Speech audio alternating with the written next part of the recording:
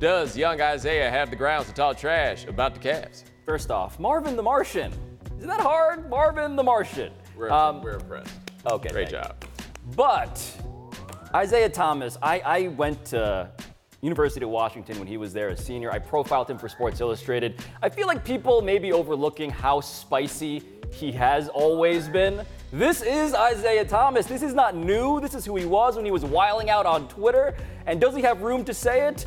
Not really, no, because, he's not particularly relevant right now, but I love that he is saying it. Well, hold on. How doesn't he have the room to say it? Because, yes, they traded him, and that was the best move for all parties involved. And it looked like they were better after trading him for like a couple of games, right? Like, it was that time. Yeah, it's not like trading Isaiah Thomas solved the problem. And if he thinks they're going to get swept, he thinks they're going to get swept. And, he doesn't have that much beef. He put up a throwback Thursday the other day of him with the Cavs. And apparently he's got one of them suits. Ooh. I also feel like he's just gone through a lot, so he can have this victory lap of trash talking, and we should be tolerant of it.